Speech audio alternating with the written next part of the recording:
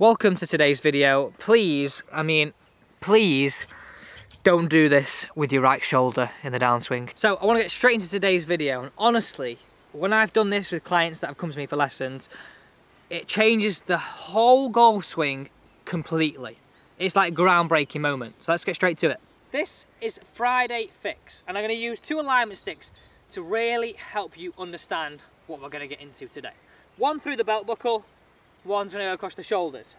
So if we imagine here, I'm addressing the golf ball, that from the top, everybody that gets the swing working over the top, and this is where the right shoulder works, the lower half and the upper half work at the same rate. So we see the alignment stick on the bottom, the yellow one, and the blue on the top, both work over. Now we imagine that's the golf club in our hands now, both work over. Look how that moves. Now if you're watching this going, well, that is exactly me, well, one, it's going to help you. Now if you're watching it going, well, I don't quite get that move, well, watch 2, because if you get this right, it's going to get you more power and more consistency. And that goes to absolutely everybody. So what I'd like you to do is, if you can actually get 2 alignment sticks to give you a great visual, it really does help. If you haven't got any alignment sticks, it doesn't matter at all. It just helps you get a visual. Get into golf posture, and what we're looking for here is, again, not a move that works this way. I want you to feel we get a separation at the top of the backswing. So as you can see here from the face-on perspective, I've got this alignment stick not turned as much as the top one. So we're looking for more turn with the blue, less with the yellow, and from this position here, I want you to make a kind of a squat and a rotation. So you see as I'm doing this, it's almost like I'm down and I'm rotated, down and I'm rotated. Whilst I'm doing this, I'm trying to keep the blue at 90 degrees as long as possible. As long as possible. It's hard, guys, it's hard, but honestly, it's really going to help you get the right shoulder working this way, not this way. So again, to the top, squat it, open it, bring it through. Do 2 or 3 reps of this, just getting a feeling for what we're trying to achieve. And you can do this from home.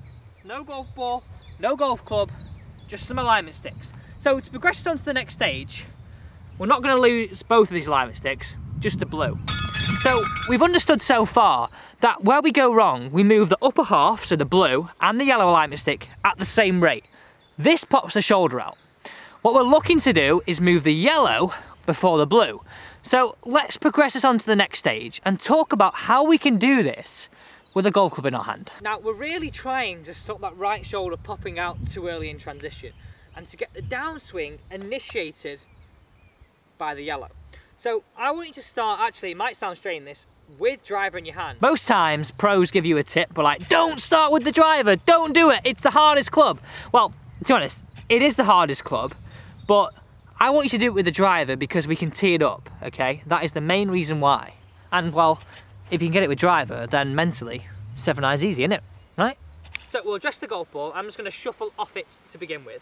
We're going to make our swing to the top. So you can see here, my shoulders, blue, I've turned more than yellow. What I'm trying to do here is I get the yellow to work before the shoulders, swing it through. And this will feel strange to begin with, so just do it slowly. Oh, that felt different. We're not seeing same rate. We're seeing a motion that is like a chain reaction. So a lot of you will progress this now to a feeling where we just had no golf club, just moving the alignment sticks, to now making it off the golf ball. To get that next progressive point, all we're going to do is address the golf ball, and we're going to do it in a slow gear.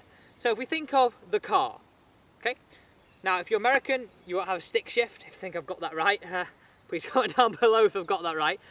We've got gears in the car, so gear 1 to gear 5, or if you've got a supercar, I'm very jealous, you might have gear 7 and 8.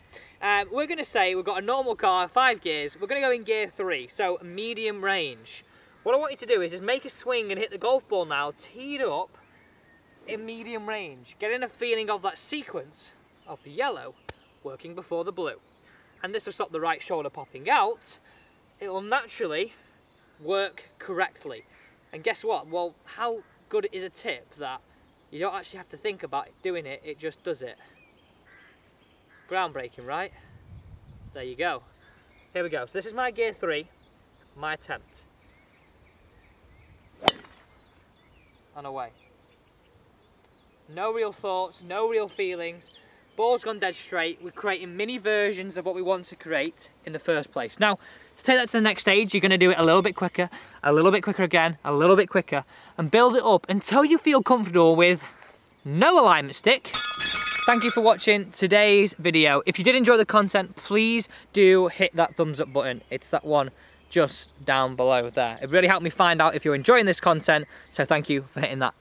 Now, I'm reading out a few of the comments. You know I reply to all of them, and I absolutely love hearing your feedback and if it's helping you improve your golf game. So please do continue to comment. So reading out a few from the last few days, we've got James Tillman. He put #PickMe. This was on last week's Sunday Swings. I knew this was my game. Got to the clubs today, and it can really help me improve. Thank you for watching. Next one is Clarkson. He said he subscribed to the channel because he absolutely loved last week's Sunday Swings.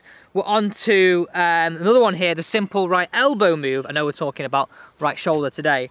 This is a great video, it works, thank you. So Peter has obviously gone and tried it. And the final one I'm going to pick out here is from Millard Limstead from the driver video. That was the only driver lesson you'll ever need. I'll leave the link at the end. He put subscribed, absolutely love the content.